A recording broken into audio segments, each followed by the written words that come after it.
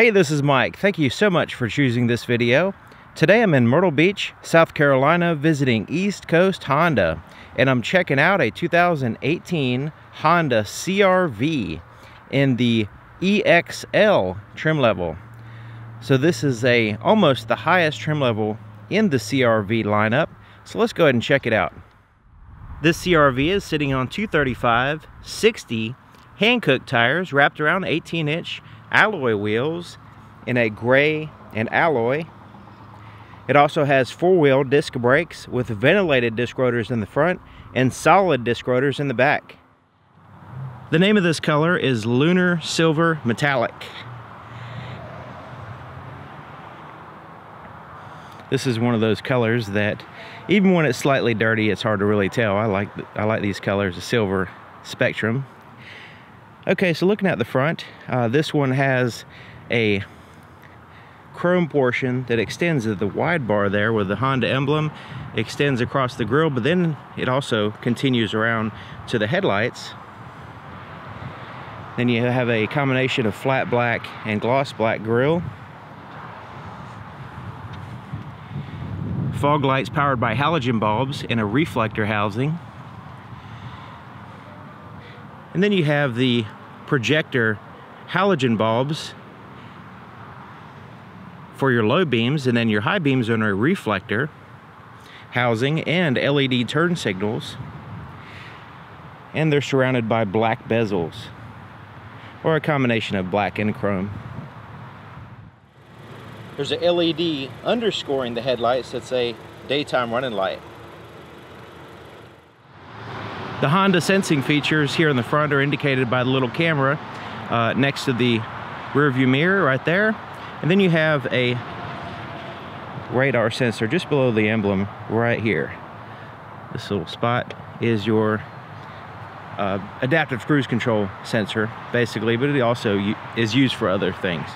So looking at the profile of the vehicle, you can see it has a pretty hefty protection here for the paint on the very bottom around the wheel wells, but it goes up quite a bit. Color matching handles and side mirrors as well. And it also has the privacy glass in the back, and it's all blended together with the pillars that are also in a flat black. This is what the key looks like. It's a proximity key system, and Honda does a really good job with the keys, I believe, because they've used the same key for a while now, and it's small, it's fairly light, it has a lot of functionality, and it's something that you want to keep with you. As long as it's in your pocket or a bag or something, you can use the vehicle 100% without taking it out. So it has a lock and unlock buttons, the ability to open up the power liftgate, and a remote start, and also a panic button. Physical key is on the inside in case you need that. Let's go ahead and push the panic button. That's a pretty strong horn there, a little bit surprising, but it also flashes the lights as it beeps the horn. As long as you have the key with you, as long as it's within a close proximity of this door, it can be in your pocket, in a bag, whatever, you can lock the doors by placing your finger over the sensor right here, indicated by these three lines. It senses your finger, it senses the key within a close proximity of the outside of the door. It can tell if it's inside or outside. Main reason why is because when you put your hand behind the handle, it actually unlocks the door. So if you're inside the car, it's not going to do this. People just can't walk up and open up your door if the key's inside the vehicle. Okay, taking a look here on the passenger side. So really functional and comfortable door in my opinion. You have a soft touch surface here at the very top. Then you have the wood grain. It's a simulated wood grain. And then it's very soft here on the side as well as here. And it's kind of like a vinyl, synthetic leather type material with a stitching. This is a pocket. You have your hard touch surfaces down here, but everything here and up and here back, except for the wood grain, for the most part is soft touch surfaces. And then your pockets, you have a bottle holder here, but you notice it has the main pocket is here in the front, more in the forward position. So not only while you're sitting in the seat, you can reach it easier, but also you can see it a little bit easier than more, closer to you on your side. Has a speaker, actually has two speakers, one here and a little tweeter speaker here in the pillar. There's a threshold power seat here for the passenger, so it doesn't go up and down, it goes forward and back and then tilt. These are heated seats, by the way. Perforations here in the center portion, heated leather seats, and then you have the smooth, you know, pretty traditional leather texturing here on the ends.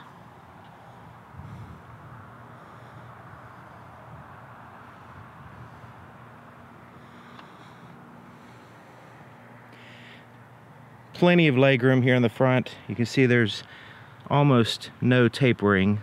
It actually extends a little bit more on that side, just to give you a little bit more legroom, but it's nice and wide and straight, and you know, plenty of room. This is helpful in long trips, of course, so you can get positioned. You don't have to hold yourself in one position the whole time. You can kind of, you know, fidget around.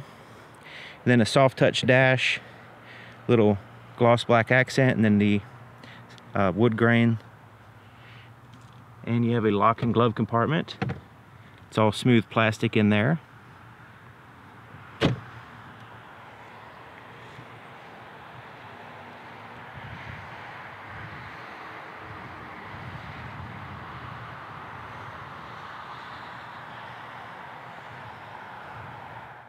You see it also has that chrome trim around the windows, but privacy glass here in the back keeps people from looking in and the sun from shining on you so much, but looking out of the vehicle you can still see fairly well. It even reduces glare, so that's helpful. Okay, so the back doors, you have the hard touch surface here at the top, but it is the soft touch around your arm in this area, and then a pocket here as well as here. You notice all these are in the forward position just like the front, and then you have two speakers, a tweeter and the standard speaker there.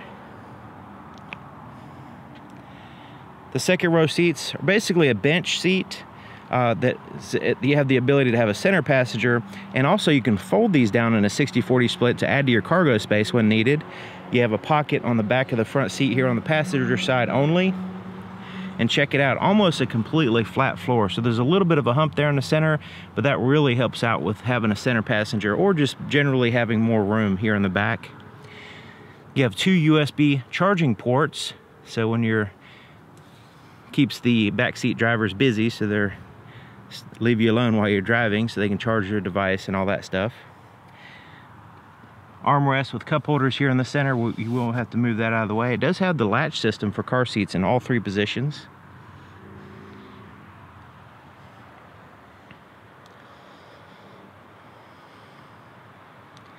Now, folding the seats down, I'm going to go ahead and fold this one down to show you. As you fold it down, you'll see the bottom portion lowers as well.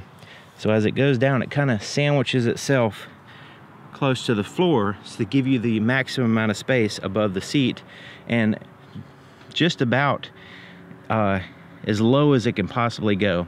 Now you'll see that you can still maintain passenger space whilst adding to your cargo space, and that's the whole intention. Taking a look at the back of the vehicle, it has a color matching a little shark fin antenna right up in here, and then a third brake light right in there powered by LEDs.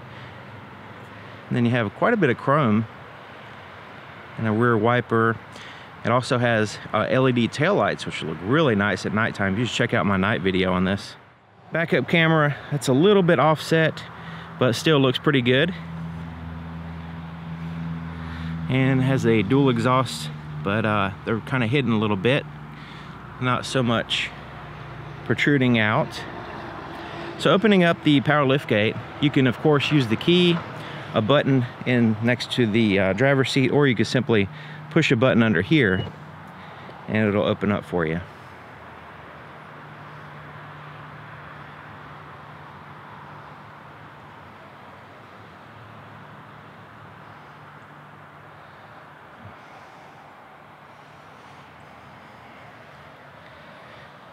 Alright, so this one has a shade which you can move back or take out completely. I'm just move it back for right now. So you have a cargo mat. So this is the plastic cargo mat that kind of protects the cargo space. But if you have all the seats occupied with passengers, this is your cargo space, and it's pretty good size, especially the height as well. So you have a light on that side, storage space, another light on that side, and some more storage space there. And let's go ahead and lift this up. And there's your spare tire, insulated quite well, and your jack and tools here as well, and also there's a little funnel there next to the jack, which I'll show you what that's for in just a minute.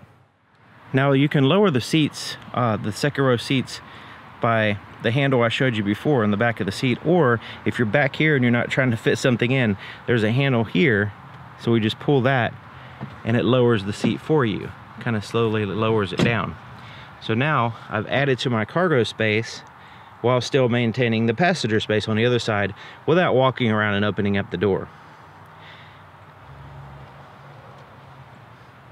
Now if you fold down both the seats and take out the shade, you have this really massive place, cargo space back here. It's very surprising the amount of space is back here. Okay, to lower the lift gate, you can of course use the key, or you can push this button and it'll go down. Now if you don't want that lift gate to go quite so high, then you pull it down to where you want it and you press and hold that button until it goes through a series of beeps, and then it will save that height position. So that way if you have a low garage or whatever, or if you just don't want it so high, you can set it at different heights. The fuel door is locking, and it's on the driver's side, which is nice. And you remember that funnel I was telling you about? It's actually for this, but it's only if you need to use a gas can.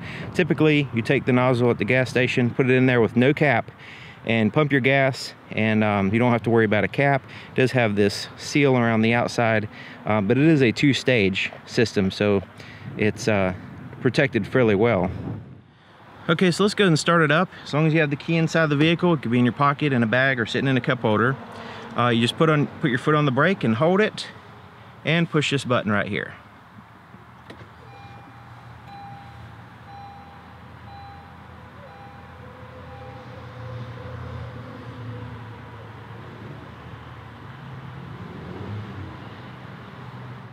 Here's the floorboard in front of the driver's seat. Now you notice the floor mat hooks in place in two places, keeping it straight for you, and it's really easy to just unsnap it out of there and take it out and put it back in. There's your accelerator and brake pedals, and you have a very large footrest here on the left side, which is a must for me and a lot of drivers. So let's take a look under the hood. To open the hood, there's a latch a little bit to the left of center. Right in here, you just move it to the right and lift up. You can see the latch right there. And it does require a prop to hold it up. So there's the prop here, and it goes right there.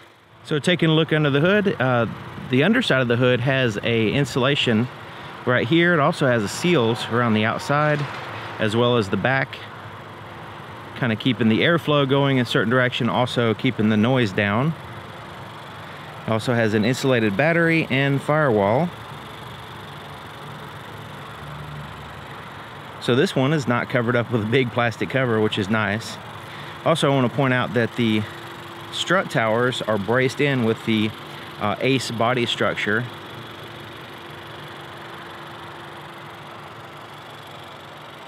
Okay, so this is a 1.5 liter turbocharged 4-cylinder engine. It's also direct injection.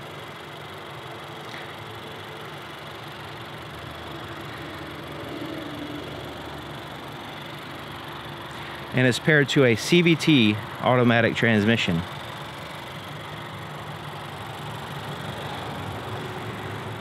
So something I want to point out here is kind of interesting. Since it has a turbocharger, the intake, the fresh air goes in here, goes through this pipe, through the turbocharger, and then around the other side of the engine, and then your intake is actually here in the back. And your exhaust, which is powering your turbo, is here in the front. So having the air flow in this way, but yet your intake is in the back, it's looks a little bit different, but it's because it has the turbocharger. The inside of the driver's side doors, just like the other side basically, except for it has a few more buttons. You have the automatic power windows here for the front. So it's one touch up, one touch down. And you notice the front windows they don't have the privacy glass, so you can tint those if you wanted to match. Then you have your door lock controls, side mirror adjustments. You just pick a side and adjust it with this little pad. Then you have two seat presets for the power seat. Now the driver, in addition to going forward and back and tilt, you can also raise the seat up, tilt the bottom part of the seat, and you also have a four-way lumbar adjustment as well. So the driver seems to always get treated a little bit better than the passenger. To the left of the steering column, you have some buttons here. Well, first you have this little storage compartment, put some change or whatever, and it goes down in. So it goes down and then down. So that way if you put change in there, it's not gonna, when you floor it, it's not gonna fly out as easy. So the buttons here, you have the road departure mitigation that you can turn on or off. You can push this to open up the power lift gate. Traction control, default will be on. You can turn it off here in case you need to spin tires. Typically, if you're stuck in the mud or snow and you need to spin your way out, then that will help turn that feature off. And then the forward collision warning system, you can turn that off as well here. It also has a tilt and a telescoping steering column that you lock in place here. So you push it to lock it, you pull it to release it. Okay, so sitting in the driver's seat, checking it out, the seats are really comfortable. And I had the lumbar adjusted, I had the seat adjusted. Now I put the seat a little bit further back just to give you an idea of the possible leg room. I'm 6 feet tall. It's a little bit further back than what I would probably normally drive, and the footrest is perfect. There's plenty of room for my big foot, and just overall really good as far as just the amount of space for the driver. Now it has the blind spot monitor detector here on the side mirrors, and that will illuminate when there's a vehicle in your blind spot. It will also illuminate if there's a vehicle coming from either direction as you're backing out of a parking spot, so that's handy. That's the rear cross traffic alert system. It basically uses the same system for both features. Okay, so here's the steering wheel. It's a leather wrap steering wheel with a smooth leather, so it doesn't have the traditional leather texturing like the synthetic looking stuff over here. It's like this is made to look like the traditional leather texturing, but this is just a smooth leather. Your cruise control is here on the right side. It's not a regular cruise control. It has the adaptive cruise control. It also has the lane keep assist system. So that way when you set your cruise, it has a radar system that will match the speed of the vehicle in front of you if that vehicle is going slower than you're going. So that way you're not constantly having to adjust your speed and everything depending on traffic. It kind of goes with the flow until they get out of the way, and then it continues up to your speed. So that's a really handy feature. It also has the lane keep assist, in which will actually turn the steering wheel to keep you within your lane. So looking at the lines on the road using that camera next to behind the rearview mirror, it will keep it on the road and keep you within your lanes. Now that's a little bit different from the road departure system, which will keep you from exiting the road completely. So that's two different systems, using the same technology basically, but accomplishing different things.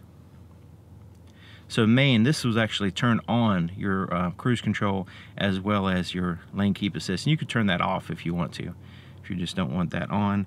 Here on the left side of the steering wheel, you have your volume for your radio. Now this works two ways. You can just slide your finger across it and it will adjust the volume just by sliding it. Or you can press it and you can go up and down, however you like.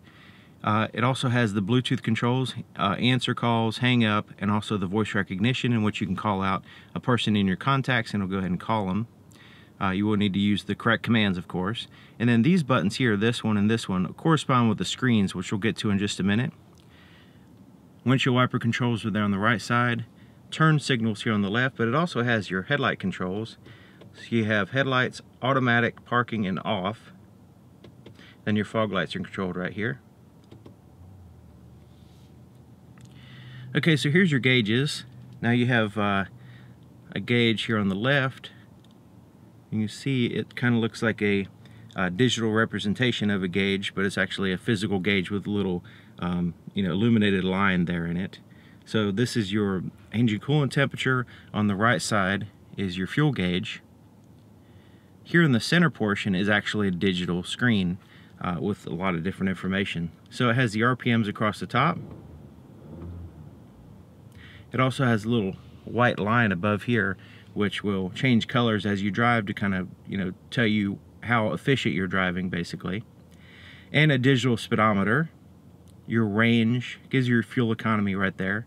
So pushing this button right here, we can cycle through and get some more information. So I push that button. Right now it's showing fuel economy. We can push it.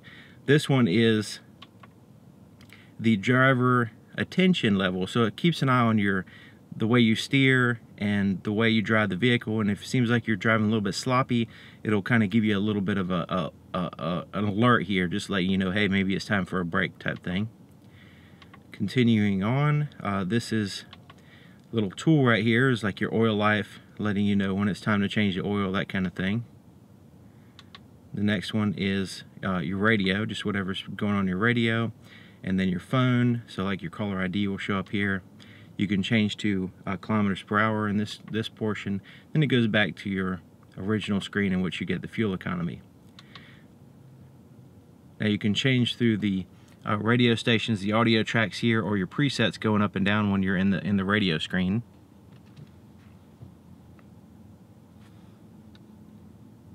I like the way it has a little digital clock there as well. That's nice. And the outside temperature. You notice when the vehicle's on, the start button turns red, which is cool. You have your four-way flashers here at the top, and then the vents, touch screen, and it has a physical volume knob. If you're accustomed to that, you want to have that. This is your home screen. So when you push this little home screen, this is when it's going to show up, and you have the ability to slide back and forth. You have the smartphone connection, in which you can connect your phone and use some of the features off of that. Also, Honda Link uses that as well. You can go into your audio screen. So you have right now it's just showing AM, but you notice your presets are there at the very bottom. Let's change the audio source. We have FM, AM, satellite radio, USB, Bluetooth. You connect your iPod, Pandora, or the smartphone connections there, the different features that are available there. Going back home, you can pair different phones, and let's go into the settings so you can see all the different settings that you can go into. And of course there's a clock here as well, as you see. Now you can push this button and you can go into it's kind of like an Android type system, kind of a little bit of older type Android system, in which you could download apps as a calculator and different things like that. So you can set that up the way you want it. Climate control is here, so your fan speed, temperature for your driver and passengers are here. You can sync them to where they're all the same if you want by pushing that button. Then you have recirculate the air, front and rear defrosters. When you turn the rear defrosters, it also turns on the heated side mirrors. And then you have your heated seats. Now it's a 3-stage, high, medium, and low for the driver and passenger on that side. You have an econ button to tell the vehicle that you want to get the best gas mileage. You're going to get a little bit less performance when you do that, but if you're not concerned with that, that will give you the best gas mileage when you have that turned on. So this is an electronic parking brake. So you lift it up to engage it and push it down to disengage it. It also has a brake hold feature. So when this is turned on, when you come to a complete stop, say at a traffic jam or stoplight or stop sign, it's going to hold the brake for you, so you don't have to sit there and hold the brake the whole time while you're waiting in traffic. As soon as you push the accelerator, it'll release the brake and you move forward. Here's the shifter. Let's go ahead and put it in reverse. And check out the backup camera. It has active guidelines, so as I turn the steering wheel, the lines will move. You also have different views. So you have this more wide view, more linear view, and then a straight down view. You can also turn on or off your rear cross traffic alert here if you'd like. Continuing down, there's drive. That's your normal drive mode. This is sport mode, and this is a low range. So if you need to use engine braking, like you're going down a hill or something, it will give you a lower gear ratio when you put it in this low range. 12-volt power supply here. Storage space, which has a rubber mat that you can take out and clean and put it back in. There's 2 cup holders, and it's separated in the center, so it's open here. So that way you can use this space for more than just cups, and also handles will fit in there, like, you know, mugs or whatever. Alright, so you notice I have a little key right here. This little spot is really handy because you can put stuff here, and you can also move it back out of the way and put some stuff underneath it. And under here actually is where you'll find USB ports and where you plug in your phone. So like say if you want to utilize some of the features, or if you just want to charge your phone or plug in a like a little flash drive and play music off of it, that kind of thing. And also a 12-volt power supply.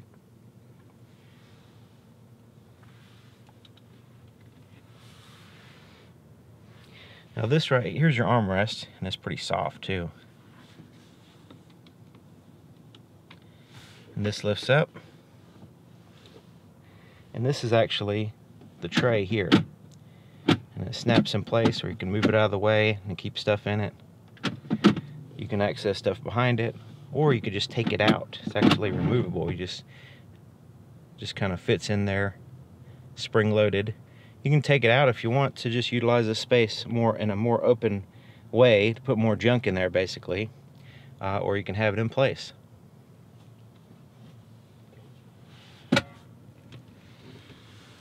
Rear view mirror is an auto dim rear view mirror. You have tap lights, home link garage opener. You also have the ability to have the lights off or turn on with on, or have them turn on with the door. So the center position is the door, there's on, and then there's off.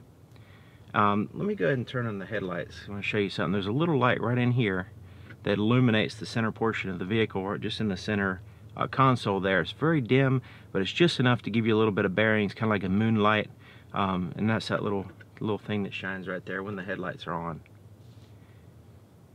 And this is, of course, is for your sunroof, which we'll get to in a minute.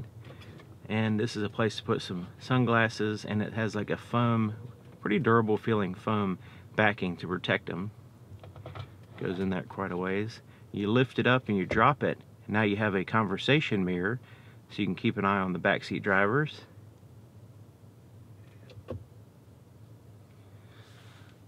Here's the visor. It has mirrors and lights.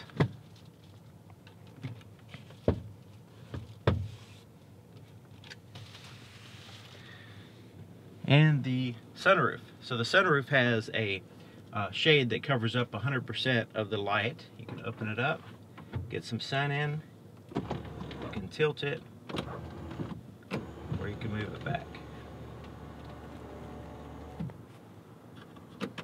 As far back as it goes.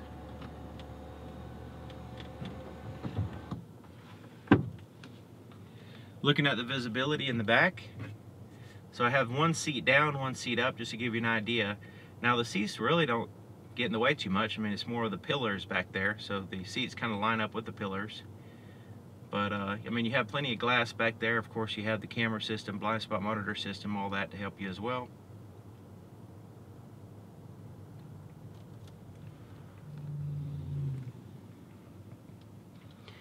All right, there you have it. 2018 Honda CR-V at East Coast Honda. Thank you for watching, and thank you to East Coast Honda again, and I'll see you guys next time.